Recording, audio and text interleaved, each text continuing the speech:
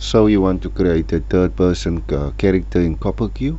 I'm gonna show you how to create your third person character, full step by step, guys. So you need to watch this video till the end, otherwise you'll miss some important steps. Okay, so this is the character I'm going to use. If you don't have a character, you need to go to Mixamo. It's online. You can create an account and you can download any character you want. Okay, so this is all the FBX files, the animations. I'm just showing you guys.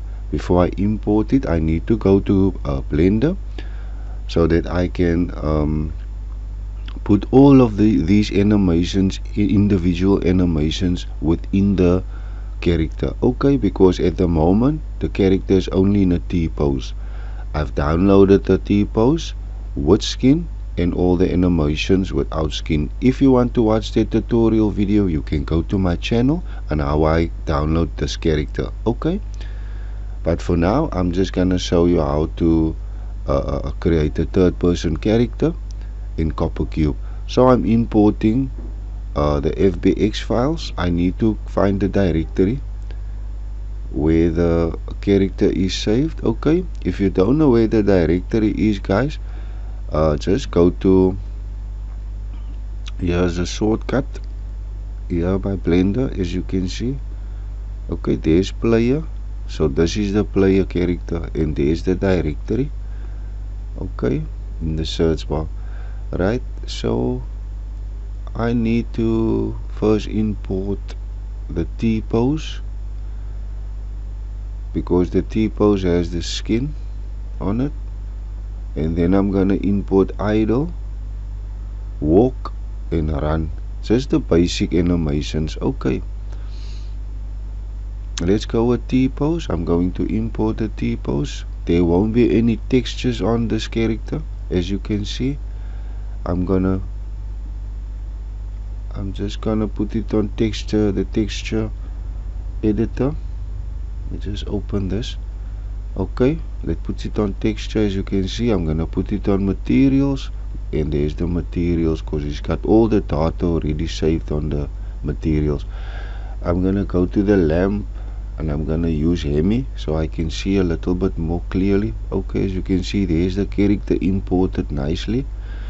The armature, choose the armature. Okay, inspect your character, see that everything is looking nice, nothing is transparent or missing. And if you are satisfied, you can start importing your animations on top of this character. Okay, this is a bonus, guys. I'm also showing you how to make multiple animations within one character. Okay, how to set it up. We need to go to the dope sheet. Gonna go to action editor. Okay, and here at the bottom, okay, let's just import the FBX file first. Okay, I'm gonna go with idle.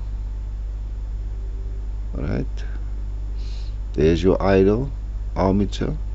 Okay, go to the bottom and just rename it to idle. We're not gonna use that name, mixamo.com. Okay, put it on idle, press enter. Now delete the armature. Now the animation is blended with the, okay, we need to rename the T-pose to T-pose. We don't get confused in Coppercube in the animation editor. Okay, so that is your first. I'm gonna show you, there's the idle. As you can see, you don't need the armature since we already have the armature with the skin. We just delete the armature and keep the animation frames. You can go back and import the walk animation. It's FBX walk. There you go. Import. There's the armature. Okay, I'm gonna name it. Sorry, I'm gonna delete. Okay, after you rename it, just delete it. Let's check if it's there. There's the walk. I'm sorry for that, guys. My recorder suddenly just paused and played again, so that part is missing, but it's the same, renaming your animations. Okay, so let me just put the view in the center selection, and then I'm going to import the last animation. Okay, it is running. Like I said, I'm just gonna use the 3 basic animations for this tutorial to show you guys how to create a third person character in Coppercube 6.6. You can use any version of Coppercube, it doesn't matter, falls in the same category. Okay,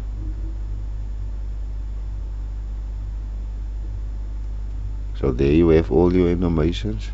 There's the running, as you can see there.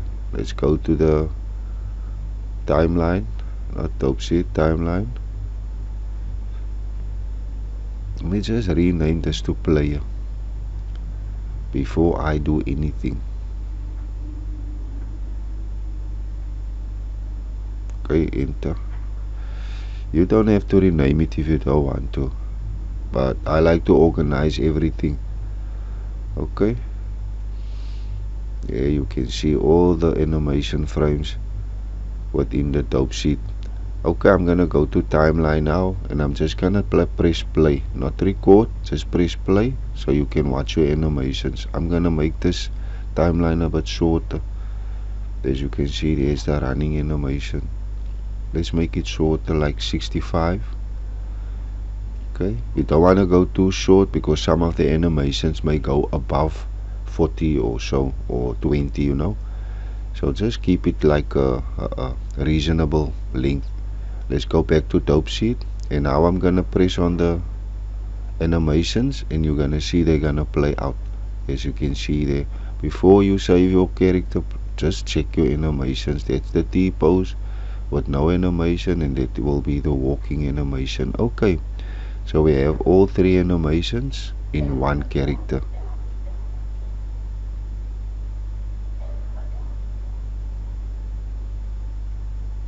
Now let's just export as XPF in player file, and I'm gonna name it all. Okay, just so that I know that this is all the animations within this character. You can rename it whatever you want to. Okay, just don't get confused. Alright, I'm gonna go. Let me just stop this because it's taking some of my graphics, slowing down my PC. Okay, here's the scene I set up in Coppercube. You can use the default scene if you want to. Okay, I'm gonna import as animated skin. So let's import the character, player, all, no? Open.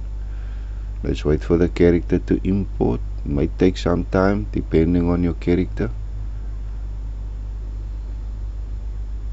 the size of your character. If he's got a lot of clothes on, you know, lots of things attached to him, weapons and stuff, it will take some time. Okay, there's the character. He's quite big, but I'm gonna scale him down. Let me just adjust my camera so I can have a much clearer view of the character.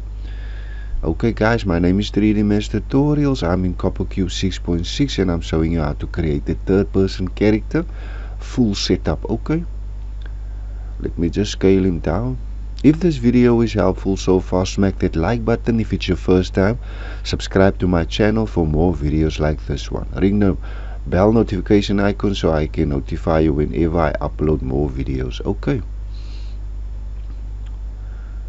I'm gonna go to hierarchy, attributes, position, and I'm gonna put it on 0. Okay, now he's flat on the surface, and we can work with the character, but I'm gonna go to the cube. Let me just get the cube out of the way. I'm gonna go back to the hierarchy again, guys. We need to go back to the hierarchy, and we need to put some material on this character so we can see the character. Okay, click on animated, the character, go to mesh. I'm gonna rename him also to player so that I don't get confused. Like I said, I'm gonna name him player. Stay on the player, go to materials. The slot is empty. Now you need to add a slot. Okay, there you go. Just click the icon.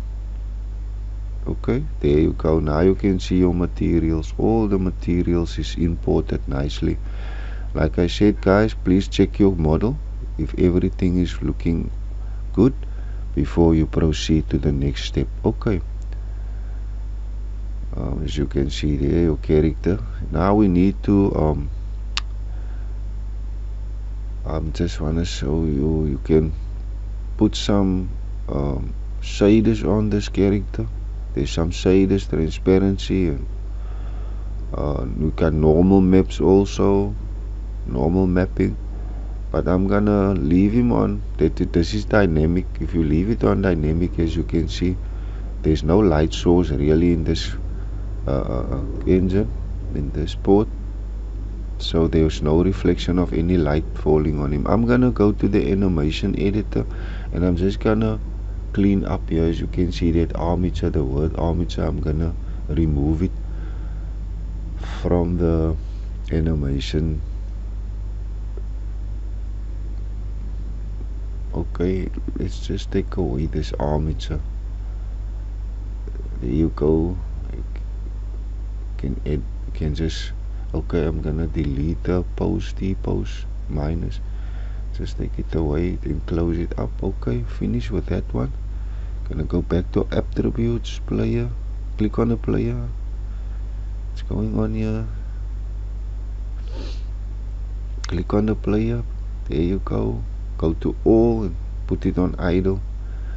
Okay, now your player will play out the idle animation because you selected the idle as default. Now for this is the juicy part, guys, is to animate your character within this engine. In Coppercube 6.6 you can use any versions. Okay, I'm going to create a camera. Simple camera is not gonna work because there's no behaviors. Okay, create a simple camera without any behaviors. First person shooter camera creates a horizontal movement camera controlled by a mouse or a keyboard, as known for first person shooter games. Okay, we're gonna go with the third person camera.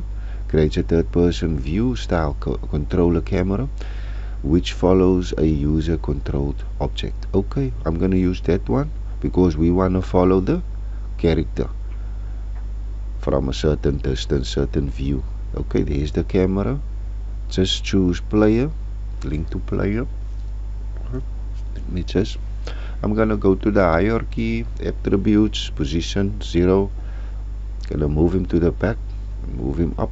Okay, we don't have a let me see, go to third person, behavior, third person camera style controller, go to target height, and I'm gonna put it on -40. Okay, that's just above the head.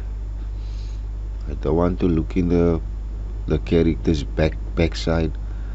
I want to look in front of him also. I'm gonna go to publish, I'm gonna add by Windows exe 32, but color depth is fine. Full screen. Yeah, yes, let's put it on full screen. Vertical synchronization. Let's have a look. This is the WebGL format.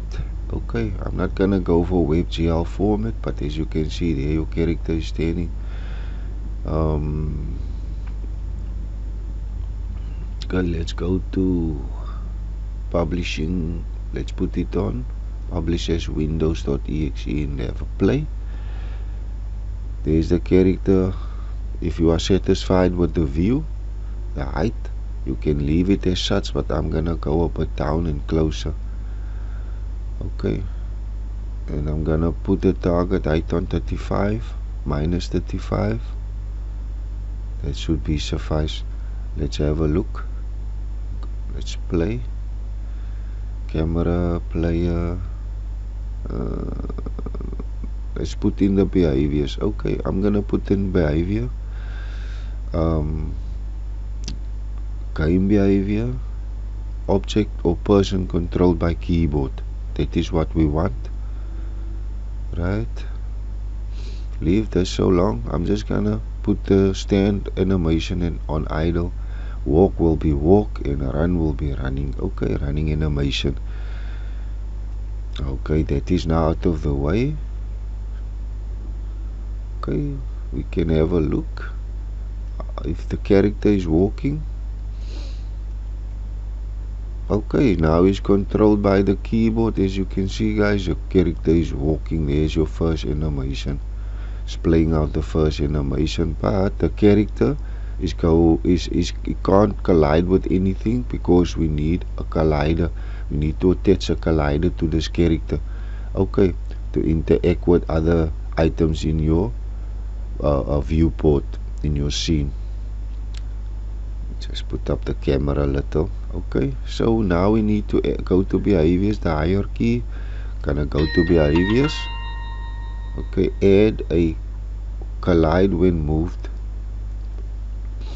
Okay, I'm gonna just minus player, sorry, I was on the camera. Add collide when moved. You will see there at the bottom it's quite low. I'm gonna just move it up, minus 15.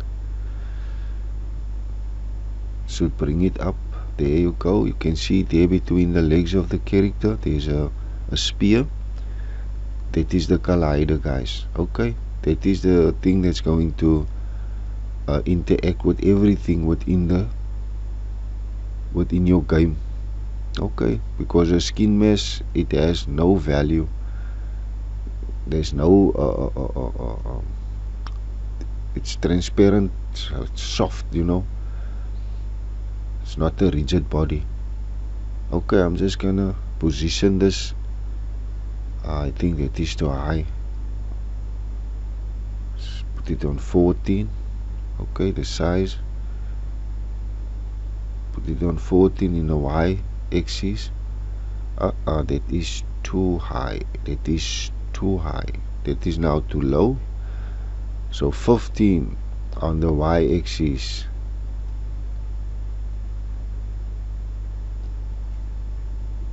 Okay, press enter. So the camera is now positioned, the player is positioned, and let's look how it's gonna play out. It needs to fall from this platform. There you can see he's walking over the cube now, not through the cube, and he's gonna fall off this platform as soon as I leave this platform. Then we know it works. There you go. So the collider is in place. The next setup is going to be, I want to show you guys. As you walk, if you stop, as you can see, it's still looping the walking animation. I want the character to go into an idle animation as soon as I lift the key, as soon as I stop. Okay, I'm gonna press on the play in the hierarchy. Gonna go to attributes, to behaviors. When a key is pressed, do something.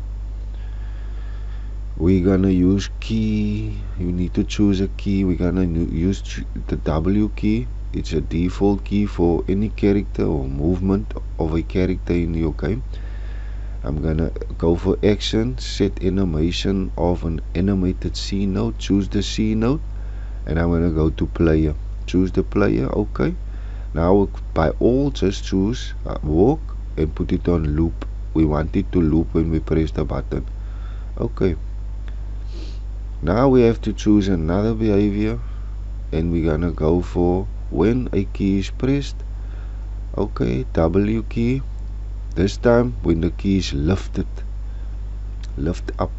Okay, you're gonna choose your action, and it's gonna be set animation of an animated C node. Choose the C node.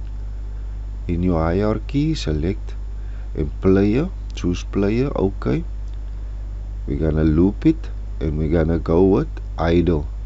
So when the button is lifted, it's gonna go to an idle animation. Let's see if it works, guys. Let's play. See how it works out. Okay, let's walk, stop, and it needs to go to idle. There you go. Okay, it's blending in quite nicely, as you can see. Oops, there it falls down, but it works. So the next step is, I want to show you, when you walk to the back, it's gonna go to a loop again. You see there? So we need to add another behavior and action when we press a key, when a key is pressed. Okay, let's go to the hierarchy, behaviors, player, press add when key is pressed. Choose your key, it's gonna be S as default. Okay, go to your action, set animated of an animated animation of an animated C node, player, press OK.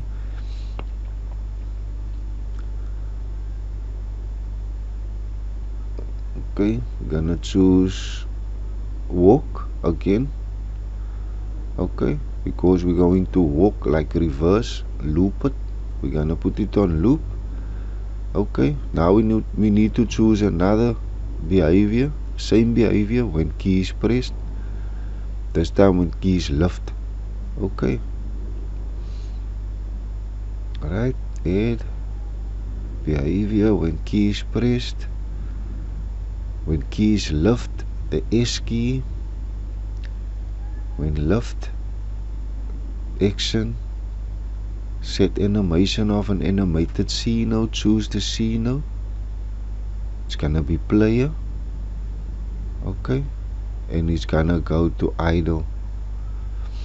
Loop. Okay, and see how it plays out. Okay, we're gonna walk to the front, stop, idle, back, idle, front, idle, back, idle. There you go, guys, it works. That's your two animations. Okay, I mean that is your walking animation. Okay, walking to the front, walking to the back, falling into idle animation when you lift your finger. Let me just resize this platform so we can walk much better. We have a more bigger space to walk on that you guys can see.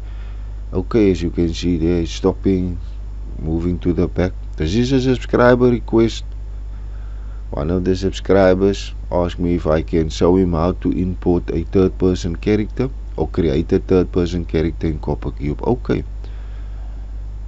so I was busy adding the walk animation. That is your first animation. The next animation is going to be the running animation. Okay, I'm gonna use the shift key. Let's go with the shift key. Okay, yes, let's use shift default. When key is pressed, go for the action, set animation of an animated C node, choose the C node. It's going to be player. Okay, and we're gonna choose the running animation, loop it. Okay, again, behavior when key is pressed, do something, choose your key. It's going to be shift key. When lift, do action, choose your action. It's going to be set animation of an animated C node, select your C node, player. Okay, select idle, idle, and loop it, and then okay. Now let's see how it works out, guys. This is your last animation, guys. If this works, then you have a full animated third-person character. There you see he's running. Okay, he's walking, he's stopping, going into an idle. So everything is nice. There you go, he's running, guys. Thank you for watching this video. If this video was helpful, please smack that like button. If it's your first time here, subscribe to my channel, ring the notification bell icon so I can notify you when I upload more videos like this one. The next video, I'm going to add a weapon to this character. Or if you want, you can leave a comment in the comment box below if you don't know how to create a JSON script, a JS script for the character to jump. Because why? You can't just jump in Coppercube with the character. You need to create a script. Okay, so in that order, it's going to be a very long tutorial, that one, but I will be able to show you how to do that. But you need to leave a comment in the comment box if you don't know how to create a script so that your character can jump. I'm gonna change the speed of the character, the rotation. So yeah, there you go. That is a much better speed walking movement, the running. Okay, there's your third person character, guys. My name is 3D Mesh Tutorials, and I hope this video was helpful. I hope to see you in the next one. Coppercube 6.6.